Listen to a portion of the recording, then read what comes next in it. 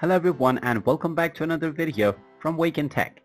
In this video, I'm going to show you how to use Otter AI with Microsoft Teams. So let's get started right away.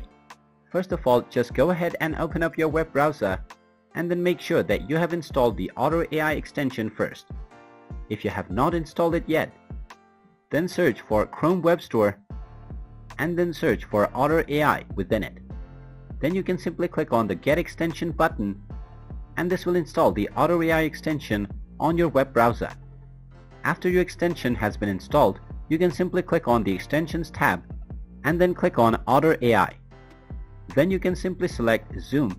Then you can simply start a new meeting on Microsoft Teams.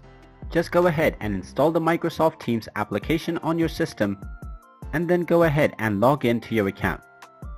After you log into your Microsoft Teams account, you can simply click on the Extensions option and click on Otter AI in order to start using it with your Microsoft Teams meeting.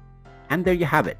That is how easy it is to use Otter AI with Microsoft Teams. If you find this video helpful, make sure you hit that like button and subscribe to our channel if you haven't done so already. Also ring that notification bell to never miss another update from us.